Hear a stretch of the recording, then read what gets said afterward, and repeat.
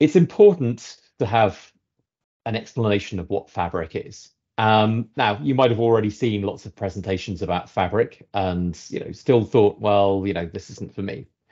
But what I want to do is explain quickly what Fabric is, and not only why it's relevant for this presentation, but why it's relevant for a Power BI user group. A good way of thinking about what Fabric is to make a comparison.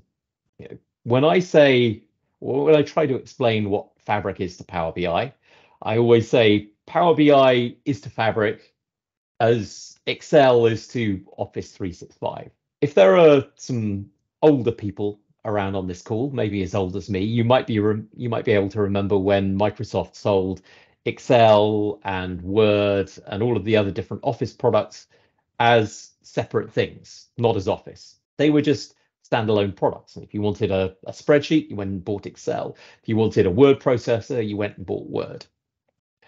At some point, somebody very clever inside Microsoft said, we're selling Excel and Word and Access and PowerPoint and all of these things to the same type of people, to information workers. So rather than them having to go away and buy standalone products and then kind of work out how to copy and paste from a spreadsheet into a Word document and things like that, why don't we make all of these different products part of a big bundle, which we'll call Office, and then we'll sell Office, and then you don't need to go and buy these standalone products. And what's more, you don't need to go away and ever think about buying competing products. You don't need to go and think about buying Lotus 123 or WordPerfect or something like that. So we had this bundle of tools called Office. You bought it as one thing, which was convenient for companies. And then also from a technical point of view, there was some integration as well. If you open up Excel and you look at the ribbon there, you probably think, well, yeah, this is very familiar to the ribbon that I see in Word and in PowerPoint. So if you know how to use one tool, you know kind of how to use all of them. The UIs are familiar. And what's more, there's a lot of shared code underneath there as well, especially in the Office cloud products, where it's all part of one big platform. And that's the point to make with Power BI and Fabric.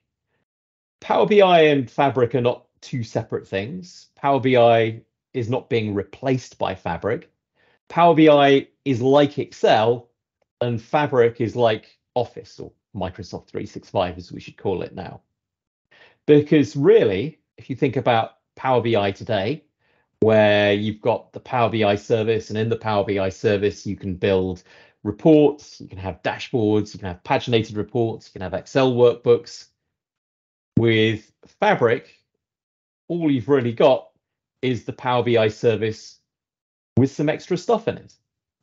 Fabric is Power BI. It's built on the Power BI service, and it's not something extra. If you've got Power BI today, you're going to have Fabric tomorrow.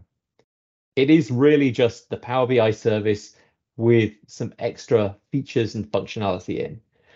Not just reports and dashboards and paginated reports and data sets, but machine learning and a fully featured SQL relational warehouse and notebooks and real-time analytics and all kinds of other stuff. So hopefully that excuses why I'm talking about Fabric at a Power BI user group, because Fabric is Power BI. And if you've got Power BI today, you will have Fabric, whether you like it or not. How can you use Fabric to solve this data lake problem?